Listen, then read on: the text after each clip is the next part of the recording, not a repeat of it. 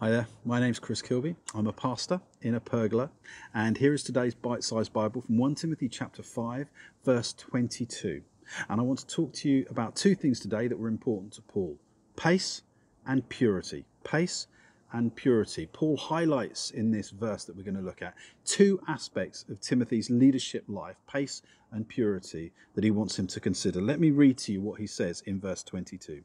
He says this: "Do not be hasty in the laying on of hands, and do not share in the sins of others. Keep yourself pure."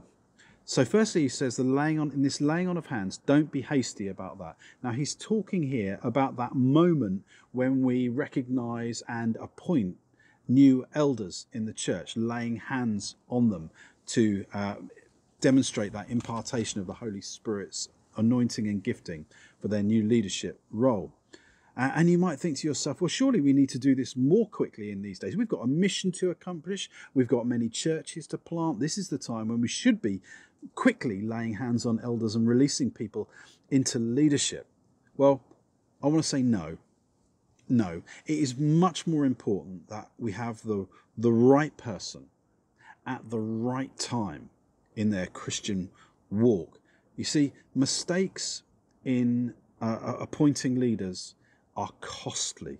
They're costly in the individual's life and the life of the local church. It's much better to take time and allow people to lead effectively for a significant season. You know, when I'm appointing leaders, I would rather people said, of course, what took you so long in appointing that person?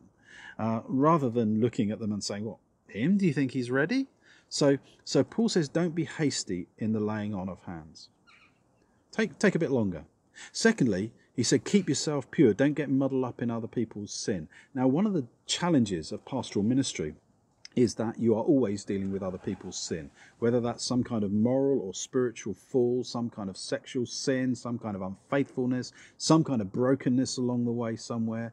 And Paul's encouragement is that you get involved, but you don't get polluted by the sin of others. You have to somehow keep yourself pure. How do I do this? Well, if I've got a significant, important pastoral meeting coming up, I will pray beforehand for the protection of God.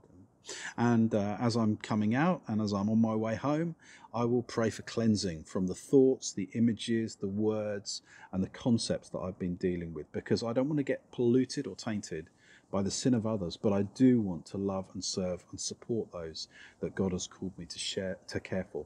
So there's my encouragement to you. Firstly, with leaders, take a bit longer, allow them to mature, make sure the timing's right. And with sin, don't get muddled into it. Pray for protection and for cleansing.